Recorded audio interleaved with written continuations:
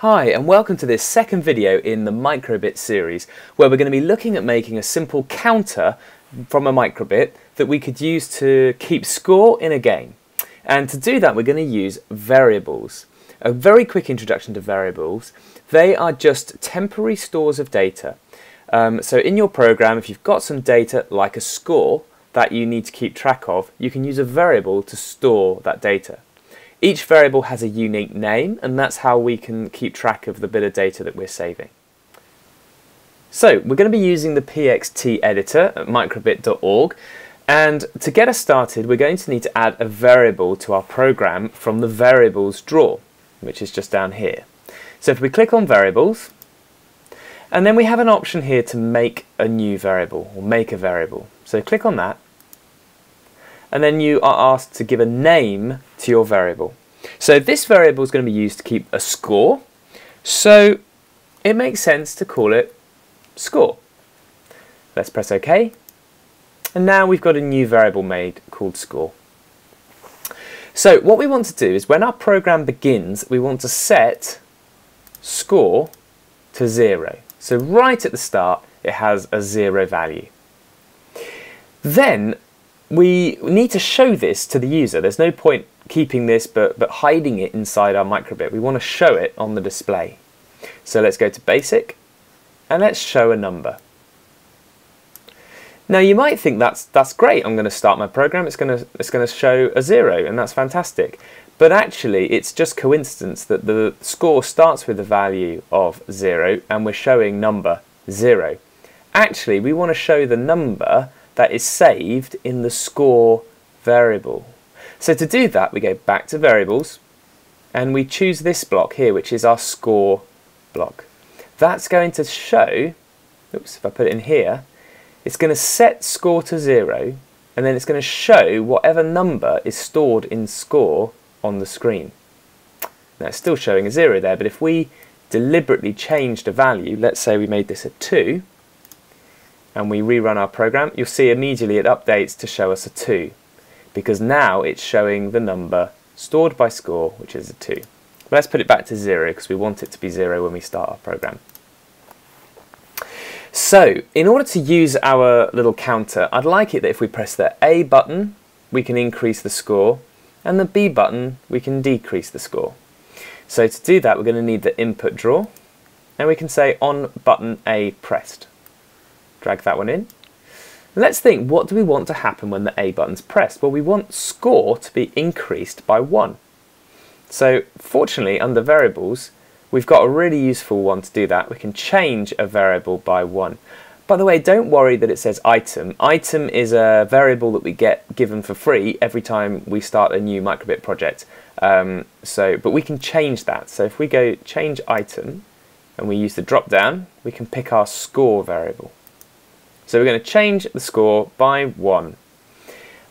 Great, okay, but it's not updating our display, and that's because we need to put another show number score in there.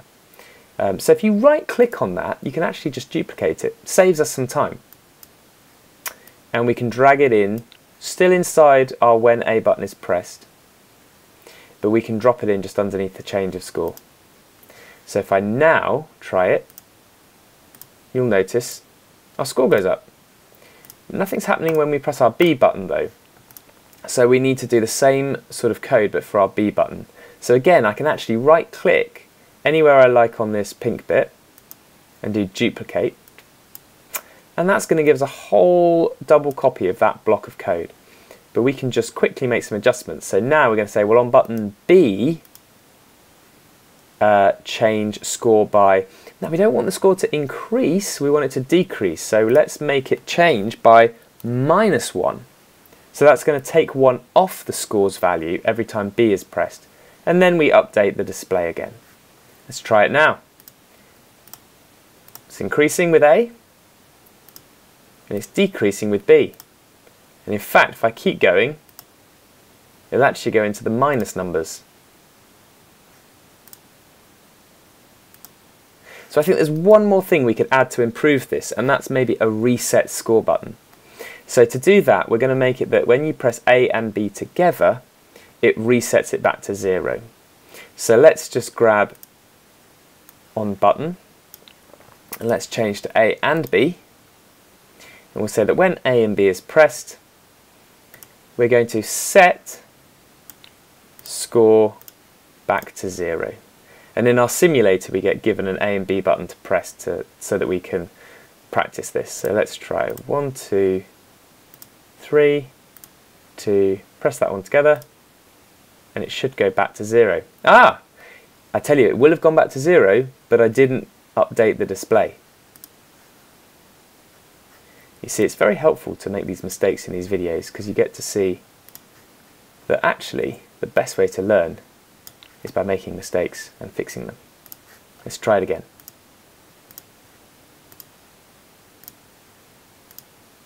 Great.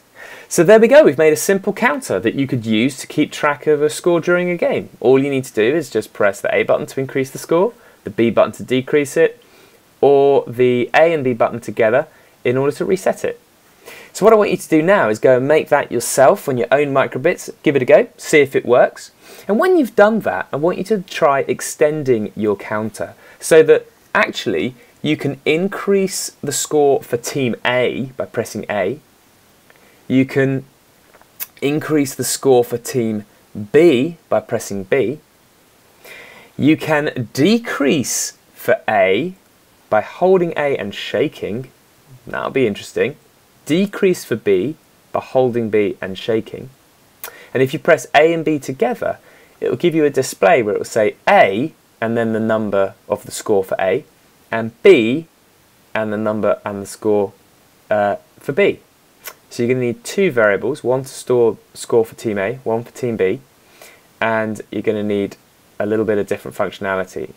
But it will make it a lot more useful as a game counter, because at the moment we can only really count the score for one team at a time. So off you go, good luck, and yeah, I hope that you enjoy this next little challenge.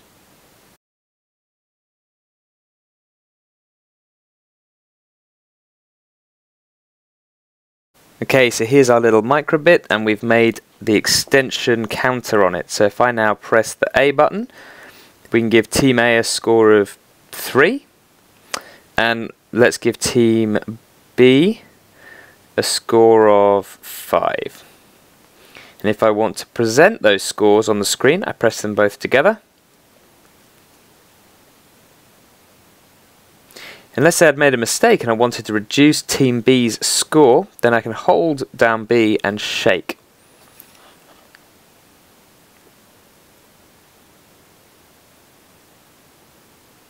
And if I show my score again, holding down A and B, and we do the same for A, so I can hold A and I can shake, and again I can show the score with A and B. If the camera can stay in focus. So there we go, a simple counter that you could use to keep score between two teams in, I don't know, in football or rugby or something like that. You could even extend this even further by making it, yeah, it could be something like rugby. You could have a button for tries and a button for conversions to automatically do the scores. You could do it for tennis. You could do it for cricket, where there's you know, less obvious scoring for some of these things. So there's lots of different ways you could adapt this to make it more useful for you and to make a really unique product that other people might really want to use.